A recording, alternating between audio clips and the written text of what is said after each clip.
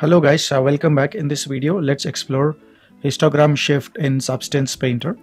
This tool is even there in Substance Designer. So Histogram Shift is about moving the whole range of colors on a positive side. So I'll be showing you how this is going to look like. So there's a simple layer here. I'm going to take a solid layer, and in that I'm going to add a fill, and in fill I'm going to add a texture. Anything should do, a black and white picture. So I'm going to add that texture here. On top of that, I'm going to add a filter, and in filter I'm going to add this histogram shift. And then let me switch off the properties off in all other channels. So now we got histogram position 1. So let me put it to 0. There's nothing really happening at 0 and 1. But as I move the position, you see what happens to the black and see what happens to the white. Okay, so the black is starting up with the white color, and the white is starting to become darker, like that. And then the total picture will come back to its original state. Okay, so you want to use which range of your black and white picture, you can use that. And probably this can give you some nice flake effects and all. So let me try to look after this tool. So let me delete all the layers, and then this is a simple solid layer. Maybe I'll create that one for you. So I'll take a solid layer, and I'm going to take a color. Okay, this should be the color, and I'm going to reduce the glossiness. Okay, now what I'm going to do is I'm going to take a new layer on top of it, and maybe I'll take a rust color. Okay, and I'm going to make it rough, and then I'm going to reduce the height of this, and then let me add a black mask or white mask, anything should do. Then add a fill layer and add a texture in it. Okay, so let's add a black and white. So you're able to see that.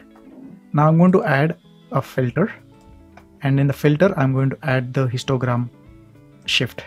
Then let me put this to 0, and then start sliding it, and you should be able to see that nice wearing effect of the overall paint. And then again you get the color revealing back to its original position.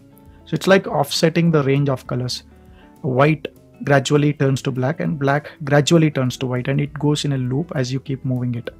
Okay, I'll just try with cells. Maybe let's try a cell texture, and we will add one more filter on top of it, and I'm going to use the blur slope.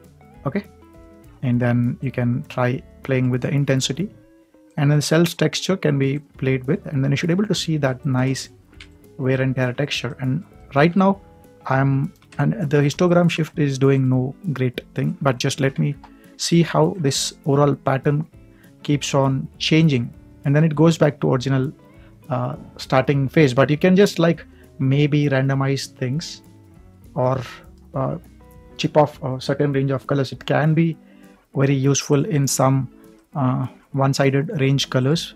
Okay, I should be able to see there is a huge change in this. It's like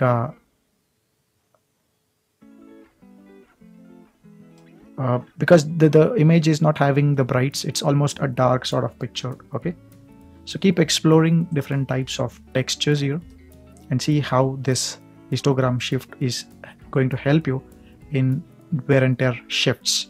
Okay, again, this can be like used for randomizing your placement, all that stuff. Okay, if you use a black and white solid picture, maybe I need to select it first and then drop it here. Blur slope should be off. Now I should be able to see that. Okay, it's like maybe inverting, but half the way you want to stop certain things, then maybe that can be a useful thing. So